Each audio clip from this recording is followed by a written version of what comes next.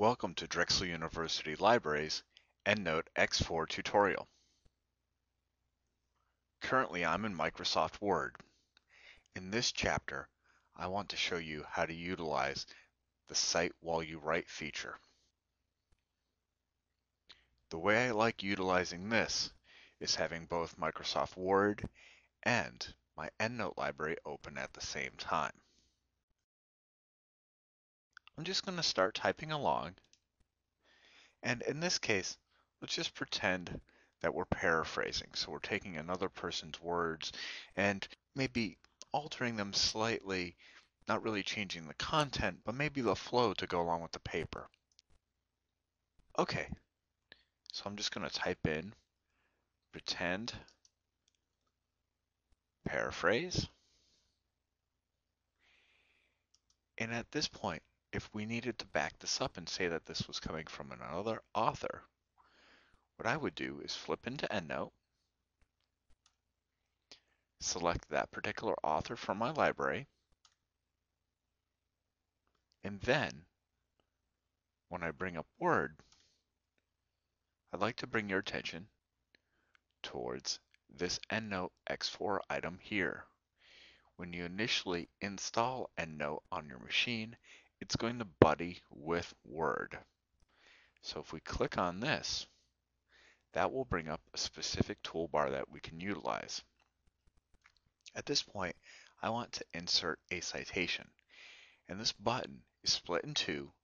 Make sure to use the bottom half, and when you click that, you can insert your selected citation. So I'm going to click Insert Selected Citation.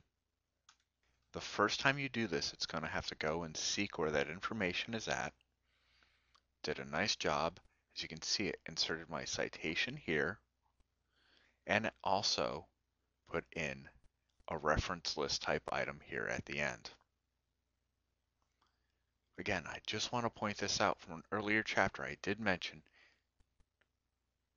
EndNote is only as good as the data within.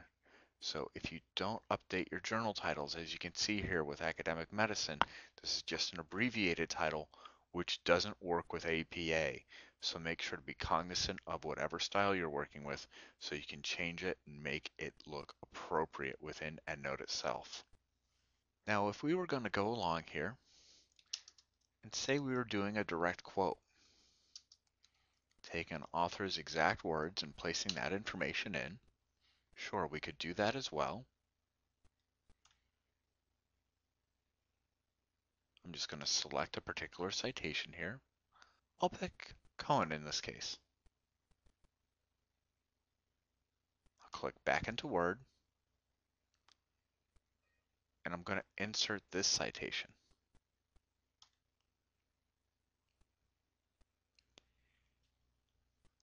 Now, if I was following APA style, I would need to insert a page number.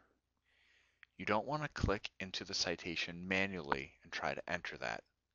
Instead, click on the citation, and you can always edit the citation itself using this button. At this point, you could do various things like exclude the author or exclude the year. And also, if you had to mention page numbers, you could do that here. Just as an example, if I put something like 74, I would say OK, and then that page number would be added. Just to let you know, it can also handle a situation where we're citing multiple items all at that same time as well.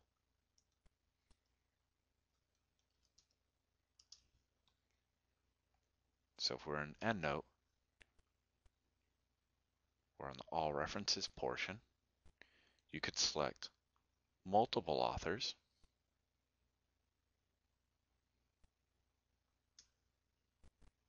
And then when you click back into Word, when you insert this citation, it will do that properly as well. This has done a really nice job for us. And one other thing that I really like about this is if we had to change citation style, we could. There is a drop down that is here. And And say I wanted to change this to the Journal of the American Medical Association. Yes, we can flip that out, and this will give us a numbered style at this point. Oh, by the way, if you did want to change information in the bibliography, you can do that as well. Please examine this bibliography item here. I'm just going to click on this symbol. I'll use this the most to change the layout. So if you need to change the font or the font size, no problem. And also if you need to change the line spacing, this comes in handy too. I'll try doing that in this case, and here we go. This concludes this chapter. Thank you.